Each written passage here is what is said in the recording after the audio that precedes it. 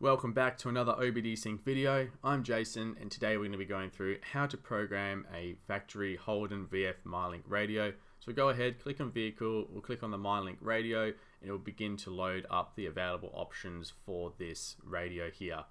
We'll see at the top we'll have identification, we'll have flashing, we'll then also have learn functions, which we'll see our VIN security linking if you've replaced it. We'll also have DTCs if you want to read out faults for this module. But going back to the flashing, we have our configurable and calibration IDs available. So those are the ones that will be going into it. Going back to the configurable options, we can see here all the options we want. So we'll turn on the aux input. We're going to change it from our blue Mylink screen to a red one. We're going to set some custom Bluetooth text. So we're going to set this to Holden SS. And then we'll move on to also turning off the Pandora app and turning off the Stitcher app. That's all we'll do for this one. We'll go ahead and we'll click on write. This will then start downloading the factory files that are required and then begin the programming sequence.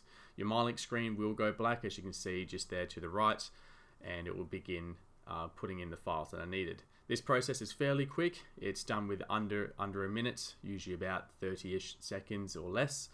We'll see here this is probably going to be done in under 20. Once it's done, you'll see that it will say finalizing and complete. The radio will then reboot within the next few seconds. You can sometimes see the screen flashing a little bit, which shows it's loading. And there we go, we have our red Holden screen now. Next, we're just going to demonstrate and show the options that have been completed. So we'll go ahead and we will click on the home button. And we will then go to the more. And we can see here we have the aux turned on and we no longer have the Stitcher or Pandora app.